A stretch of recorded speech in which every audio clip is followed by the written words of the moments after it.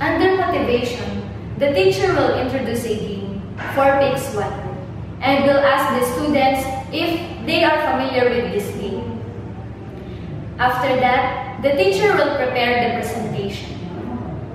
The teacher will instruct students how to play the game. The 4 pictures will be flashed on the PowerPoint presentation and tell a gerund word.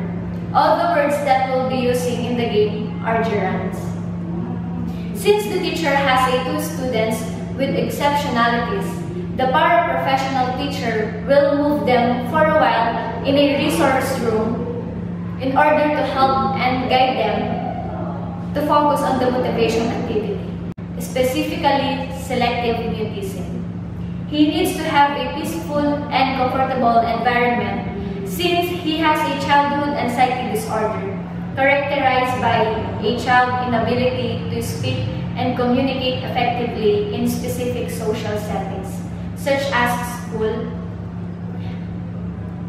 This student is able to speak and communicate in settings where he feels comfortable, secure, and relaxed. After the motivation activity, the 2 students with exceptionalities will come back to the classroom with the paraprofessional teacher. And this is the motivation part, which aims to get the attention of the students.